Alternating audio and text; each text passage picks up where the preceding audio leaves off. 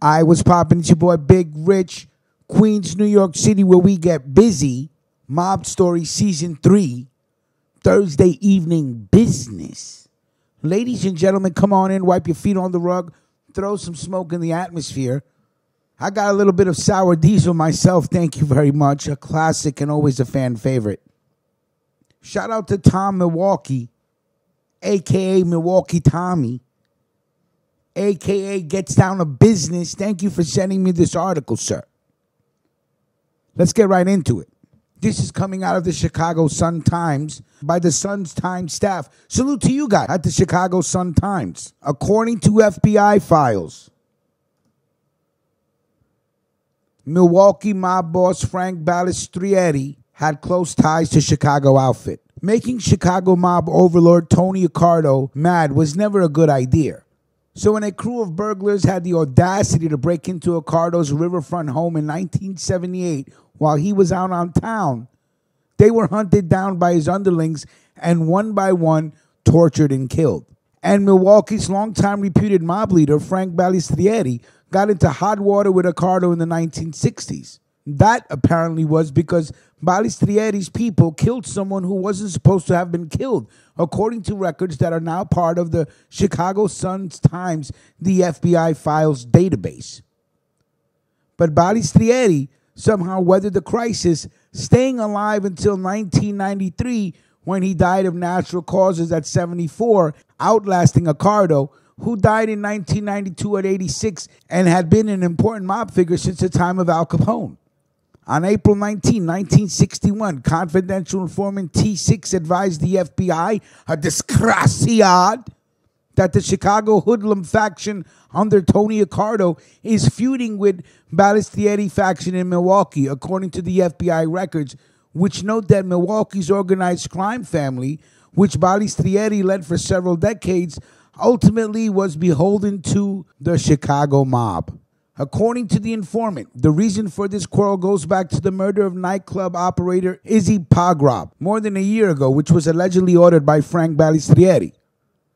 The Chicago faction, according to the informant, did not want Pograb's murder and did not agree with his being killed, the records show. They are also angry because as a result of this murder, police vigilance has increased to the point where the hoodlum element couldn't get away with anything and aren't making any money.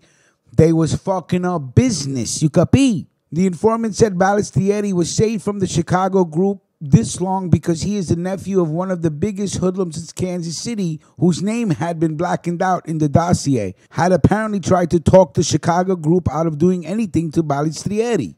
The FBI records, publicly available because Balistrieri is dead, though with numerous redactions, delve into the Milwaukee mob's connections to Accardo and the Chicago mob and show Milwaukee's place in the gangster organized crime syndicate that was a powerful force in America for the better part of 20th century. An informant advised that the Milwaukee organization is under the direct supervision of the Italian organization in Chicago, which is headed by Tony Accardo. He added that Accardo attends the yearly meeting of the Milwaukee organization, according to documents. Balistrieri also promoted boxing events in Milwaukee, and Accardo has a piece of those interests, an informant told federal investigators.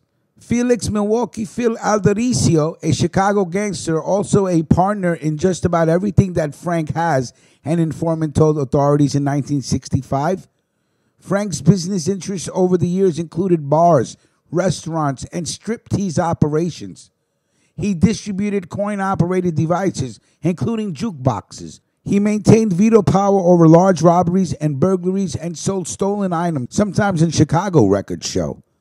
He muscled legitimate businesses and individuals. One of the establishments, a nightclub in Milwaukee called The Scene, had considerable trouble with entertainers, with rock and roll legend Chuck Berry refusing to appear until he was paid because Frank was somewhat delinquent in his payments, according to the records.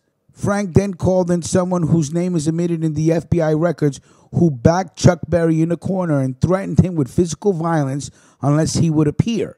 Berry did appear, but he was paid for his appearance.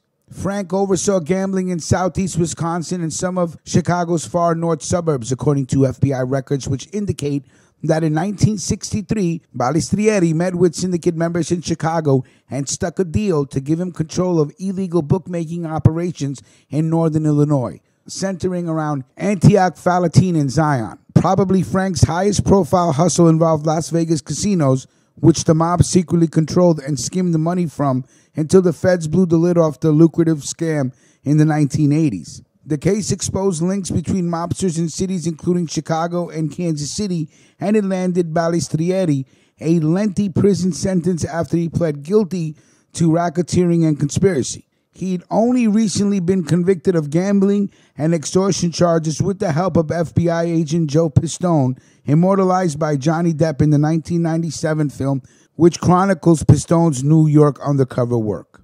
All right, so first of all, salute to Milwaukee, Tom. Thank you for the link of the story. I believe we did a similar story like this, but still this one has a lot more information on Frank and his role in the Milwaukee Mafia. So salute to you, Sir Tom. Thank you very much. You guys already know how we get down. Mob Story Season 3. Please like, comment, share, subscribe. Tell a friend to subscribe. We're building something here from the ground up. Let me know what you're smoking on, and we're going to talk soon. Salute.